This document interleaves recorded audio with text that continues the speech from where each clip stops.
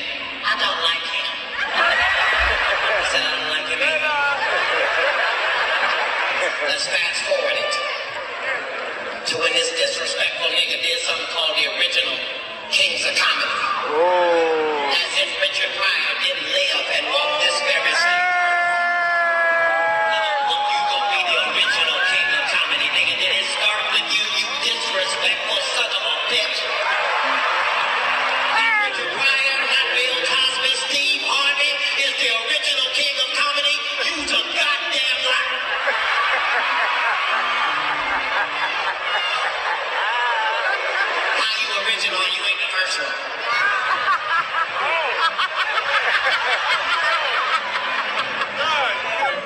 Then the nigga told me that he didn't know nothing about this. And if you listen to his show, you know that nigga's a liar straight up and down. He waited till I said this is gonna be my last show after 18 years. He waited for that and saw that as a moment of weakness and decided he was gonna make it a championship. But then the nigga couldn't sell out the tickets necessary. That nigga wanted to be here with me this evening? No, he did not. He wanted to be with Frankie Beverly and Maze. So he could have had a Merry Christmas and a Happy New Year. He start off January 1st trying to find his hairpiece and his career, because I come to put that motherfucker on the ground. That's what a championship is, my nigga. If you don't like it here, you can get it in the park. Give a fuck. Now that I'm done with bitch niggas in my life.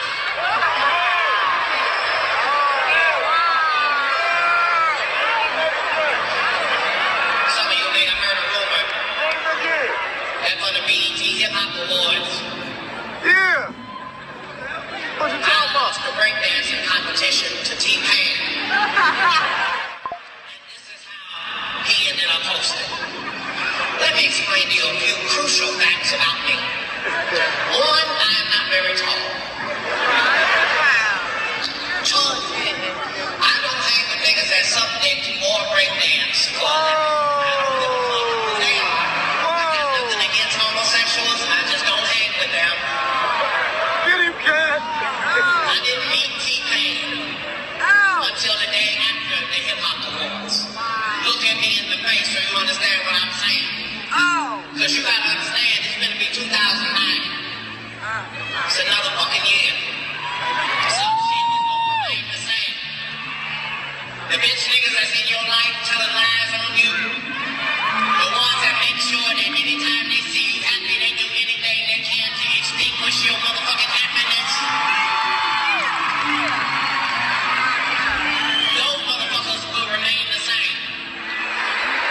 What needs to change is what the fuck we do about it. I just wanna live my life to the fullest, to the fullest, to the fullest, to the fullest. I just wanna live it to the fullest.